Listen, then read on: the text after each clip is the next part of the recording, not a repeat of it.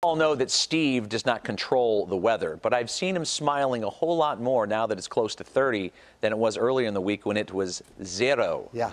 Right, Steve? Yeah, you know why that is? Because I control the graphics. There you go. Perfect. Yeah, that's it. And there's a good sign from what I have graphics-wise about what's going on over the next couple of days. It starts with the weather watchers. They always check in first to give us a sense of what's going on around the area. And yesterday I had a lot of single digits and barely 10 degrees. And today, nothing like that. Let's start here. 25 degrees. That's where Larry is in Cedar Lake.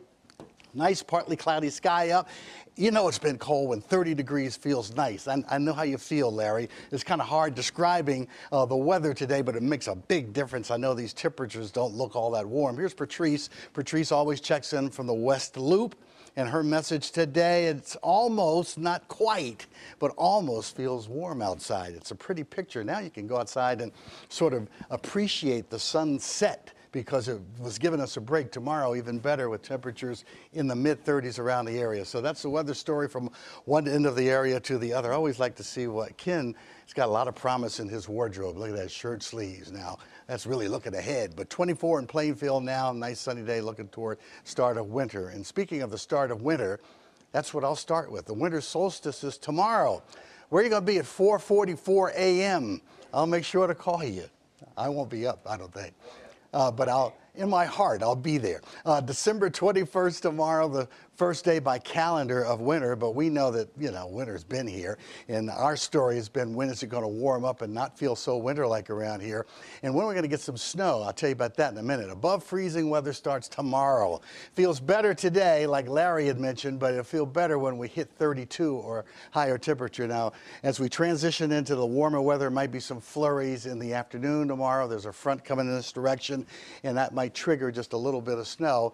But much relief later this week, because the cold air is going that way and the mild air is coming our way with the help of south winds. We've already started that. So mild conditions east of the Mississippi, and anybody who's got to travel in that direction for the holidays eastward is going to find really nice temperatures. 35 in Tinley Park, 35 in Joliet. That's tomorrow. Wind chill's not as cold. Got an eye on a storm. Christmas morning, we could have a light mix of snow and rain.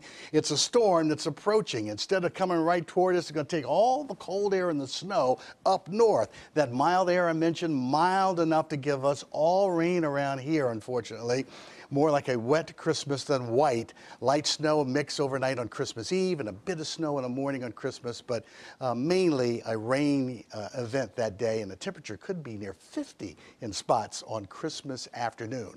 So tonight, getting there, but not quite there. 19 for the overnight low, a big improvement in the 30s from Wednesday straight through the end of the week in nice weather. Watching that storm again for Christmas Eve night and a rainy Sunday. But look at that, Rob, all the way from 13 below yesterday morning. Look at this.